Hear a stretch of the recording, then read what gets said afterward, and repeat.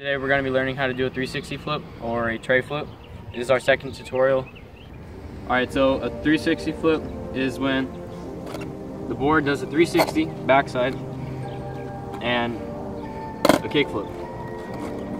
Put them together and you get a tray flip or a 360. Alright, so a couple tricks you want to know before you start learning how to tray flip is good kick flips. Pop shove it's down like it's nothing. And varial flips maybe. Varial flips will help you. Tray flip, I typically put my front foot go somewhere around this area. It doesn't really matter. It just depends on what trick you're doing or what style of the tray flip you're trying to do. So my back foot, I put it where you can grip your toes off the end of the board, like that. That helps with the flip a lot easier. So it's about right there. You have your feet ready for the tray flip.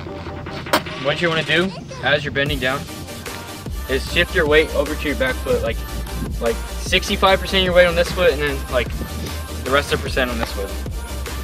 So then, when you jump down, you're gonna scoop like you would a pop shove it or a varial flip, but probably twice as hard because it's the actual rotation.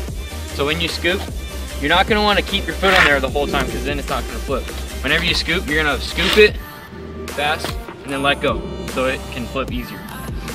So after you scoop, your foot's going to be up here and you're just going to flick it off the side really gently, like not like super hard, or else you're going to do like a half, like 270, because the more you flick, the less rotation you get. So if you don't flick at all, it's going to do more rotation.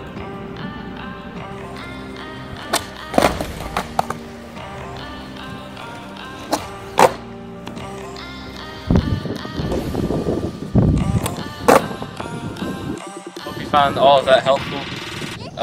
This isn't an easy trick. Well, it is after you get like 100 of them. It took me about 3 weeks to get them like I have them now. And